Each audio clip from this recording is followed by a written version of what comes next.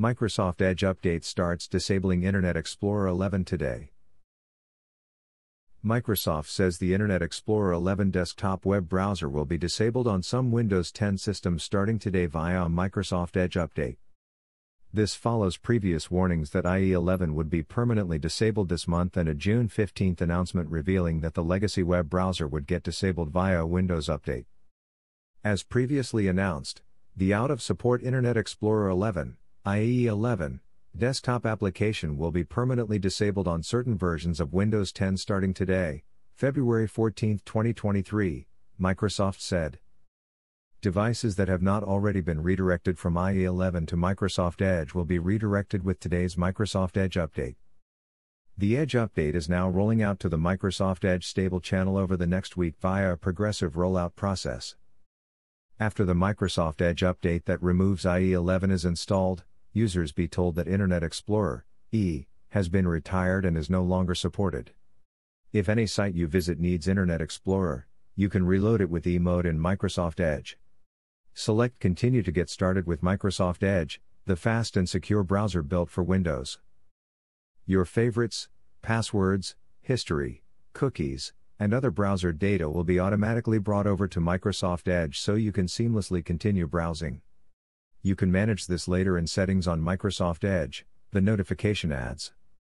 Organizations that have already transitioned from IE 11 to Microsoft Edge with E mode will not be impacted by the disablement. Organizations that have not transitioned to Microsoft Edge with E mode may face immediate business disruption, the company added.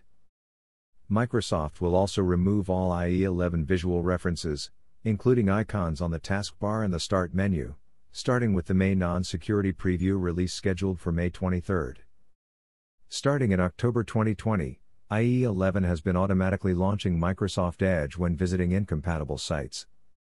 The list of incompatible sites includes 7,562 domains belonging to high-profile online platforms and services, including Facebook, Microsoft Teams, Instagram, Google Drive, Twitter, and many others. Microsoft has been urging customers to switch to Microsoft Edge with E mode for years since it enables backward compatibility and will receive support until at least 2029. To enable E mode in Microsoft Edge, you have to go to edge://settings/default browser, toggle on the Allow sites to be reloaded in Internet Explorer option and restart the browser. You can learn more about E mode and how to make the switch in this Getting Started guide. Microsoft first announced plans to ditch IE 11 support in Windows 10 and Microsoft 365 in August 2020 and published an official retirement announcement in May 2021.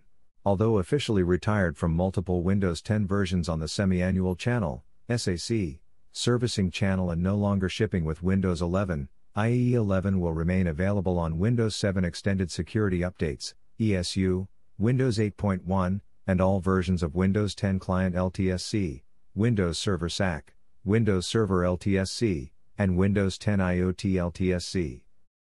IE 11 will continue receiving technical support and security updates on systems running these Windows versions for the entire life cycle of the Windows version it runs on.